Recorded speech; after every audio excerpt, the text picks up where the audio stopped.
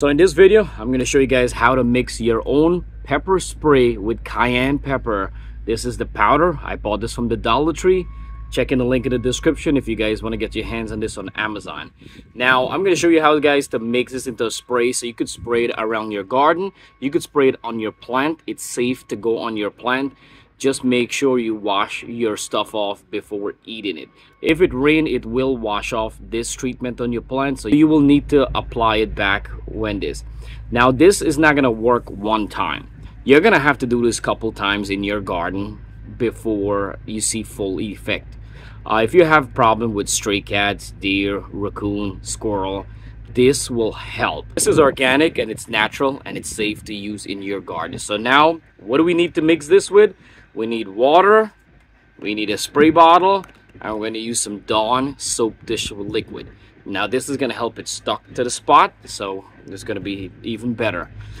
When mixing cayenne pepper, you could mix 2 to 3 tablespoons in a gallon of water. Check in the description, guys. I'm going to write everything out so you guys will go ahead and read it. Right here I have a old container which I'm not using anymore because we're mixing spicy stuff in here. Always wear gloves, guys, so you don't get spicy stuff over your hand.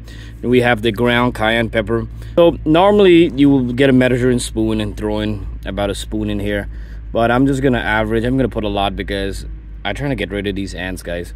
I don't like the ants in the garden. And another thing what you guys have to do is to keep your garden clean. Get a stick that you're not gonna use, guys, or anything, and you're gonna mix this real well. Mix this cayenne pepper with the water real well before adding this Dawn soap dish with liquid. You want to make sure you mix this real well.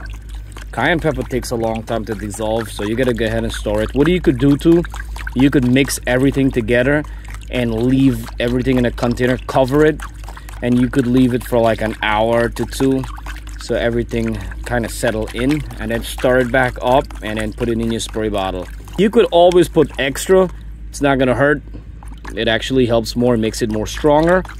If the weather is really hot, the sun is really hot, like piping hot, do not apply this stuff on your plant leaf when it's hot. Wait till in the evening time when it cools down, the sun goes down, and then you could spray this on your plant leaf if you need to. You could put 1 or 2 drops of this, and then mix it up. It'll be little bubble, foamy.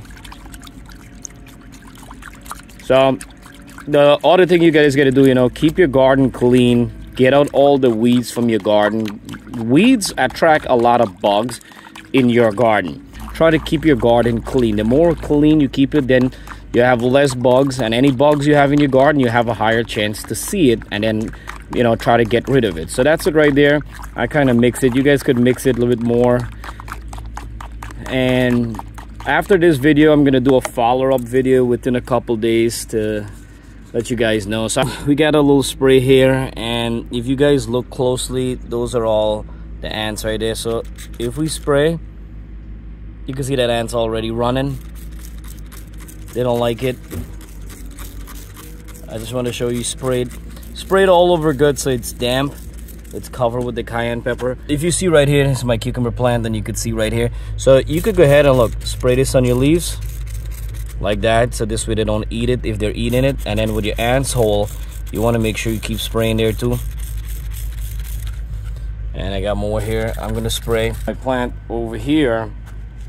I did sprinkle coffee ground, but only so much coffee ground you could use. You don't want to add too much coffee ground. So I got more ants came back here, and look at them running. Sorry guys, I have no choice. I really need my garden back, guys. So I'm gonna go ahead and spray all over.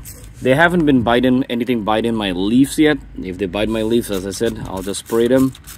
I'll wash this off later, but I'm gonna spray. So I'm gonna spray all over, and what I'm gonna do, I'm gonna sprinkle some powder for additional. So after the spray, I'm gonna add some powder around like this. You just sprinkle it lightly, cover all over the ground.